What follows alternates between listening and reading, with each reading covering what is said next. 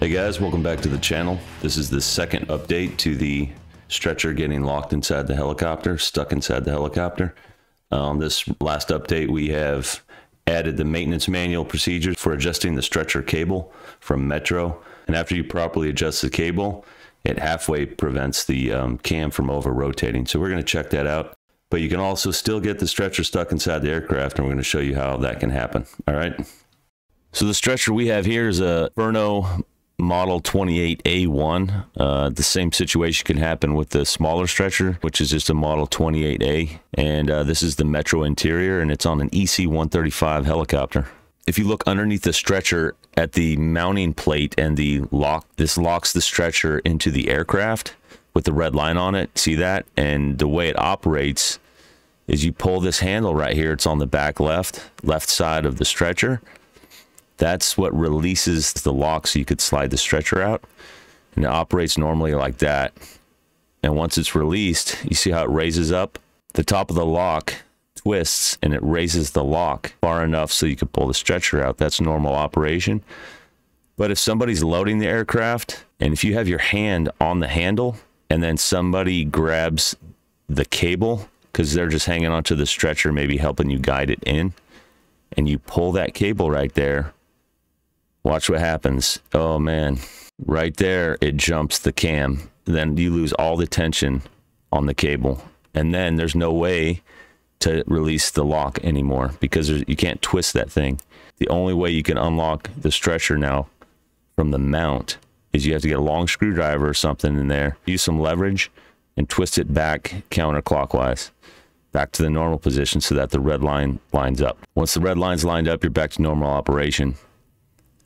So the example that we just saw right there, where the lock over-rotated and jumped the cam or jumped the tooth and then get stuck. Well, the example we saw there was due to the fact that the sheathing was not properly adjusted. So we'll go through that real quick, show you where that is, where the adjustment is, and how to do that, all right? So right here is where you adjust the sheathing, and if the sheathing, if it's installed correctly, that prevents over-rotation of the lock if you grab the cable. And you'll know that it's not adjusted correctly if you go full deflection of the handle, and you can see this gap right here. You can see that the sheathing is not contacting the fitting that's attached to the top of the lock. You see the gap right here? That's when you know that's not adjusted correctly. If you adjust it too much, then the lock will not lift up far enough to disengage. Here's a look at where the adjustment is in relationship to the handle.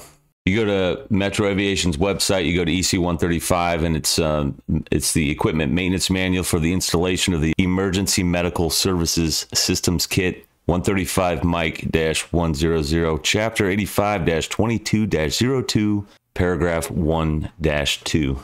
And it says, this is the troubleshooting for the litter install. Okay, failure of engagement of the pin to fully seat or not disengage sufficiently can be corrected by adjusting the length of the actuation mechanism by loosening the cable, adjustment nut, and adjusting until there's an 1/8 inch of free play in the handle, and retightening the cable.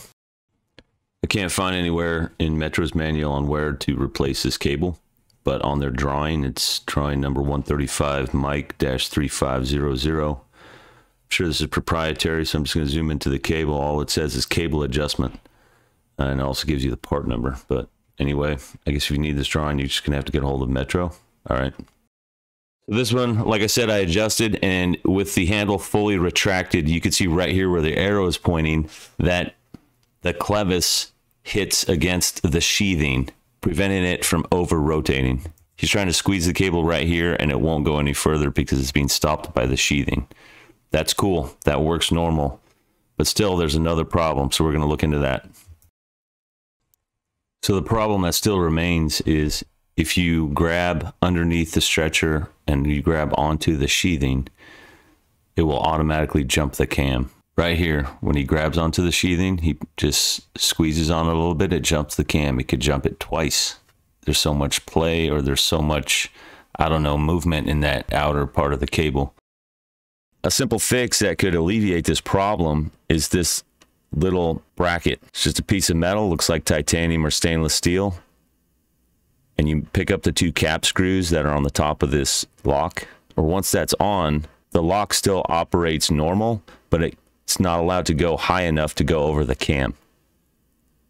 Like right here, you could see somebody's pulling on the cable, and it won't go any further to go over the cam so that you're stuck. Okay. Of course, this is just a prototype. This is nothing that's in any aircraft. We just put this together to see if it would work. And I don't know what you'd have to do to sign that off if you put it on the stretcher. You'd have to deal with your company on that one. This kind of thing doesn't happen very often, but when it does, it could be a world of hurt. So let's explain to our crews how this can happen and try to prevent our stretchers from being stuck inside the aircraft, especially with patients on them. This is the third revision to this video. I'll put a link in the description to the previous video so that it's not gone forever, but it's not going to be public. It'll just be unlisted. So you have to have the link. Either way, just make an update because I needed to be educated on the adjustment of the cable. I've installed the cable before, maybe twice, but it's been a long time. I just remember the last time I did it. It's a pretty close exact fit. You have to cut the sheathing to fit, and you have to cut the cable to fit. So I screwed it up. I cut it a little too short, and it didn't fit.